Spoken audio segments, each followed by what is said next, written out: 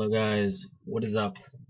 I'm actually redoing this, cause this is the live video, cause the thing didn't work. So I'm gonna hope that I can keep up.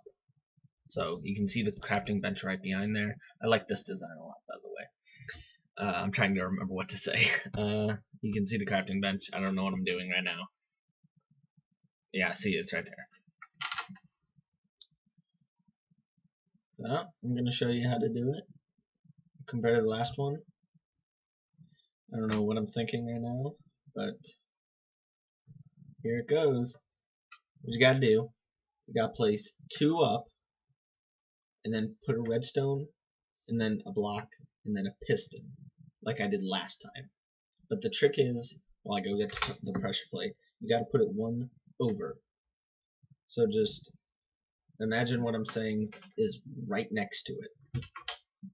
What you gotta do, you gotta put a sandstone, and then a redstone on top, and then make 3 out, just like last time.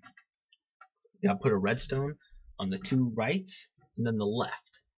And then you gotta have a repeater to make the pulse go through. Okay? Because if it goes through like that, as you can see, it will not work. You gotta put it to 2, and then you do the same thing as we did last time. You gotta have the glowstone, and then because what it does, it's like an offset. It makes one go on, then the other go on. Then what it does differently is that it makes one go off, and then the one that started last goes off first, I think. But it's the other way around. I screw up here, that doesn't work. It's basically just like last time. You gotta put the 2 repeaters, and then what you don't do is you don't use the redstone. What you gotta do is, as I'm screwing up here, wait a second, wait for it. You gotta make 2 high steps on the left one if you're not facing the pressure plate.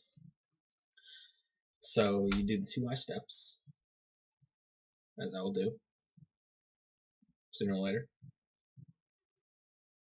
Sooner or later.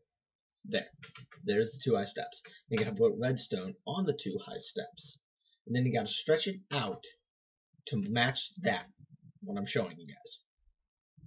Then you gotta put redstone on top, which I will do. There you go. Then you gotta put a piston. Here's where I screwed up again. The piston goes on top of the one I just placed.